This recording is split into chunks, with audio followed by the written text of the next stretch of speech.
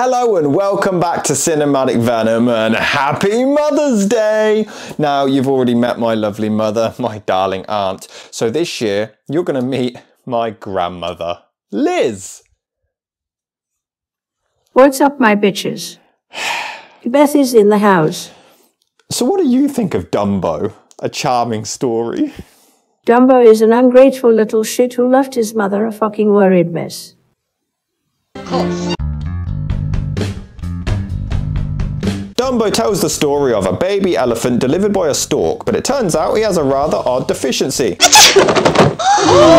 Teased by the other animals, Dumbo's mother completely loses it, forcing her to be locked up for safety. Yeah, be thankful you didn't get shot. During her absence, the baby is used in the circus and ridiculed, before learning that she can use those ears to fly, gaining some huge fame and finally reuniting with mother at the end. When you think about it, isn't it the exact same plot as Pinocchio? A new creature shows up with a strange abnormality, people tease them for it, they get separated from their parent, used as a freak in the circus as they're led by a small companion who guides them along the right path before using their issue to come out on top before becoming a success and reuniting with the parent at the end. It's the exact same story. I mean, some have also said that it's like Rudolph, but I think it's closer to Pinocchio. But not as good. I want to sit on his woody nose. Certainly not. The film was based on the short children's story by Helen Aberson, and originally only had 8 drawings, hardly any dialogue, and Red Robin was Dumbo's sidekick, instead of Timothy Mouse. Walt Disney discovered the story in 1939, but originally wasn't too keen on adapting it. Storyman Joe Grant and Dick Humer Climax! Come on! Your pyramid of elephants are standing in a ring, waiting for a climax!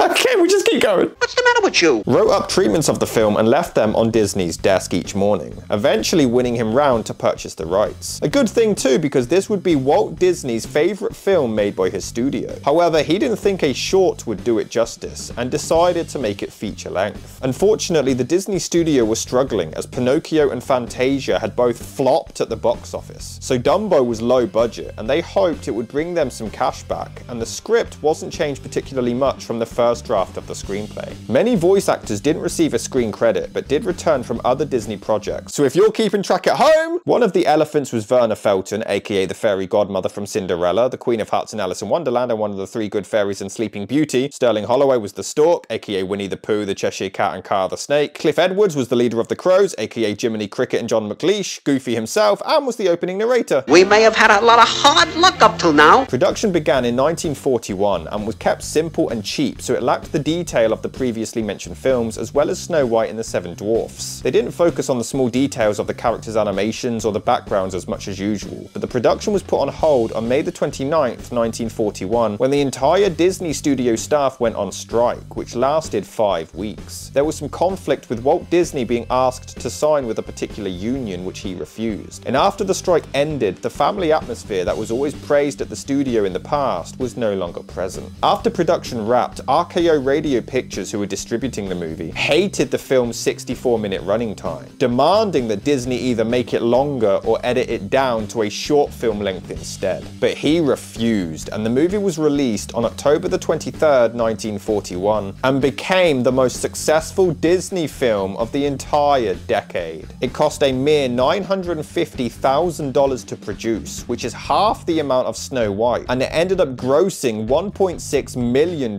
being re-released as late as 1976 to worldwide positive reviews. It picked up an Academy Award for Best Musical Score and the Best Animation Design at the Cannes Film Festival, and Time even listed it as one of the 25 best animated movies in cinema history. But much like other classics, controversy arose as people found the Crow characters to be racist, as they are depicted with strong, heavy black gangster accents, one of which was played by the Caucasian Cliff Edwards, though the others were voiced by the African-American Hall Johnson Choir. But look at here! My. Why, this is most irregular. Well, I just can't believe my eyes. Dead, is they? No, dead people don't snow. Others disputed these racism claims, however, including Whoopi Goldberg, who loves them and wanted them to be merchandised by Disney a lot more. Me personally, I don't consider it racist for a white person to voice a person of colour.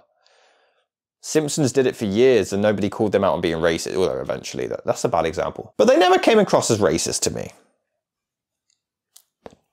However, later on in the film, We work all day, we work all night, we never learn to read or write. We're happy-hearted roustabouts. This is why I had Dinah killed.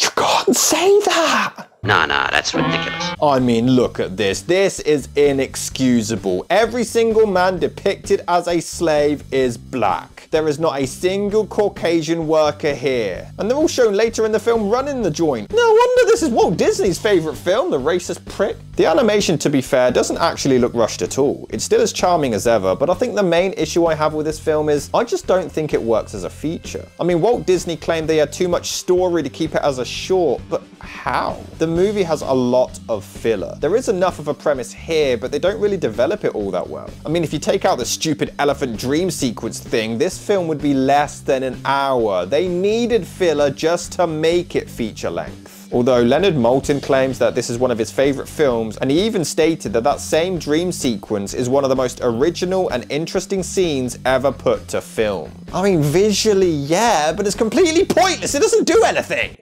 I can't wait for Andrew and my good Paul Jimmy Savile to hijack another school. My family has issues.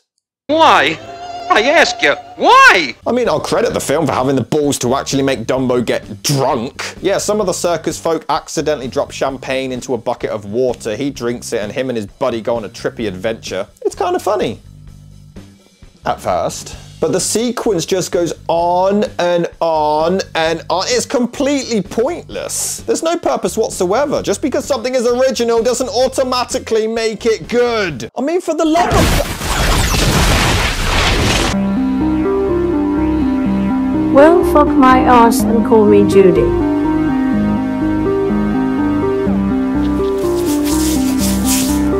It's just pointless and weird. Also, this means that Dumbo flew whilst drunk. Not a very positive role model, I have to say. We don't care. I will freely admit that Dumbo himself is actually downright adorable. There's a really sweet scene where they visit their mother who cradles them from inside the cage. It really works and makes you feel, and it is an emotional sequence. And it's another great message where Dumbo is a huge hit, but they're still miserable missing their mum. It's simple but effective. Like Philip in the bedroom. Although, you can't sit on a cloud. Nor can you put anything on it. I don't care if it slowly sinks through. This isn't how clouds work. I'm starting to think Dumbo isn't really scientifically accurate. Why doesn't he come to the point? But I've always wondered. The film starts with the storks dropping off all of the baby animals, and that's it. But for some particular reason, Dumbo's mum has to actually sign for hers. Why is she any different? Happy birthday, dear Jumbo Jr. But it's not his birthday. He's literally just been born. You dumb fuck. No. The day you're born isn't your first birthday, because then when you're a year old, it would be your second birthday. You'd be 2. No, he's born. It's his birthday. No, it's not how that works. It's his You fucking don't get birthday. born and everyone's like, You oh, dipshit, happy he was just birthday. born. No, your first birthday Listen is here, just that. he's That's he your was birthday. fucking You don't born, have a so birthday it's when the you're day of born his just because it's fucking your birth, his birthday. birthday. This has gone far enough. Also, why does this guy sing for Dumbo's birth but not the others? Was every other stork a complete Grinch? In fact, on top of the blatant racism, the film does actually come across as really mean-spirited. I mean, Pinocchio at least had some companions, but this film has every single animal besides his tiny friend talk to him like dirt. And I'm no expert, but I'm pretty sure elephants wouldn't act this way and completely neglect one of their own kind. Completely unrealistic. Kids even tease Dumbo, which is a really stupid move considering how dangerous elephants can be. Especially this one, I'm just saying. Out of my way, assassin! He's an assassin. For messing up a circus trick. From now on, he is no longer an elephant. So what the hell is he, a dolphin? You ought to be ashamed of yourselves. A bunch of big guys like you, picking on a poor little orphan like him. Well, he's not an orphan though, is he? Yeah, I'm pretty sure this would have cut out the electricity of the entire town. Thanks, Dumbo, you inconsiderate douche. The rest of the film, yeah, it does seem pretty rushed. Because they just throw all of this filler, then suddenly he learns to fly. Huge success, the end. There was easily enough here to make a longer story, but they just played it safe, cut corners, padded out time, and it just came out really mediocre. A TV series spanned in the 1980s based on Dumbo's circus, but Dumbo actually speaks on the show, Tom and Jerry style. Many video games followed, a theme park ride, and a sequel was even considered in 2001, directed by Robert C. Ramirez. The plot would have had Dumbo and his friends being left behind by the circus and having to navigate a large city. And it would even have to explain what happened to Dumbo's father. Good, because I really wondered about that when I was watching this film. I was like, but what about his dad? What did his dad do? Deadbeat, probably out gambling in Las Vegas. It was going to be set just one day after the first movie ended, but John Lasseter soon became CCO of Walt Disney Animation Studios and cancelled the sequel completely. Which is weird because he admitted that Dumbo is actually his favourite film, so why wouldn't he want to make a sequel to it?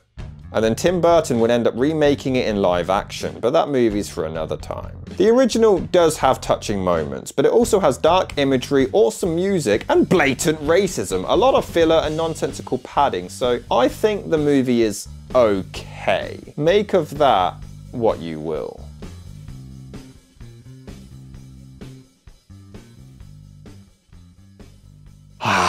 So what should we do for Mother's Day, Nan? Let's go cut Charles breaks and then poop on him low. Prince Andrew did nothing wrong. Okay. I might put myself up for adoption.